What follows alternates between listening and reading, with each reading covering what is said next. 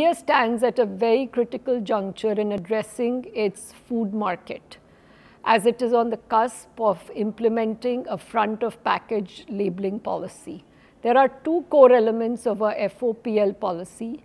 One is having scientifically mandated cutoffs for salt, sugar and saturated fat, and the other one is to have an effective label design. The study commissioned by Nutrition Alchemy just used 1,300 samples that were handpicked, and it found that nearly 98% of these samples would not meet the CRO WHO cutoffs.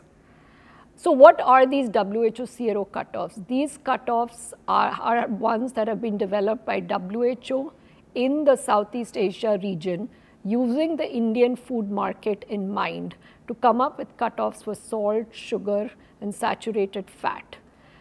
At the same time, another study commissioned by AIIMS as well as UNC Chapel Hill, headed by Dr. Chandrakant Panvav, has found that only 68% of Indian foods from a sample size of over 10,000 randomly selected samples will actually not meet the WHO CRO cutoff.